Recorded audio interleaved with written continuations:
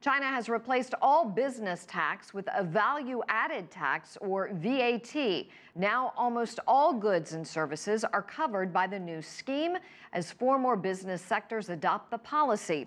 So what's the difference between China's old business tax and its new VAT tax? And what does the switch mean for China's economy? CCTV's Yang Zhao has our story. Get ready for a big change right on the horizon in China. Goodbye business tax and hello value-added tax. But it's not quite as simple as that. For a very long time, China has operated a dual system. VAT has been long imposed on intangible goods, but services are instead subject to business tax. In 2012, China started a pilot program in Shanghai to extend the scope of VAT to include a variety of services.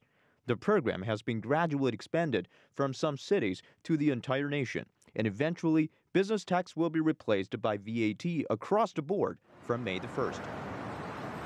Let's take cafes as an example. Well, under the business tax system, the cafes are taxed on the basis of their coffee sales. The sales include not only their profit, but also their costs, like rental, decoration, utility, equipment, and coffee beans.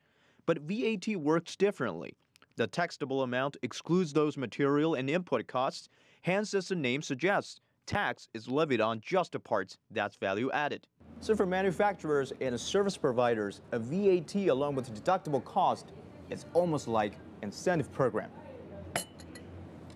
In the short term, the reform may have an impact on physical income. The government estimates that reform can cut about 500 billion yuan or $77.3 billion of tax for corporations by the end of 2016. The reform will mostly affect local governments because business tax is a major source of income for them.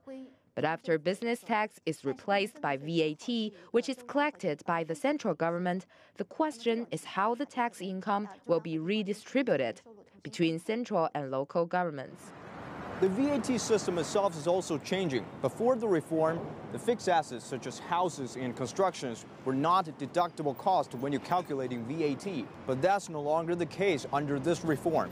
Taxes were not paid on these purchases. It would further lessen the burden of companies and encourage them to invest in more properties. Consumption type of VAT, which allows fixed assets to be deductible, is a more advanced VAT.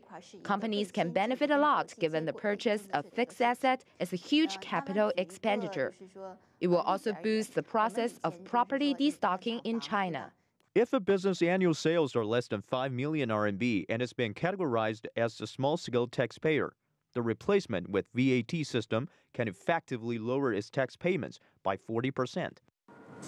On the minds of many is the question, can customer buy stuff at a lower price? The reform aims at lowering the tax burden and injecting vitality into enterprises, but it's not targeting individual consumers directly. Whether to transfer profit to consumers will depend on enterprise themselves.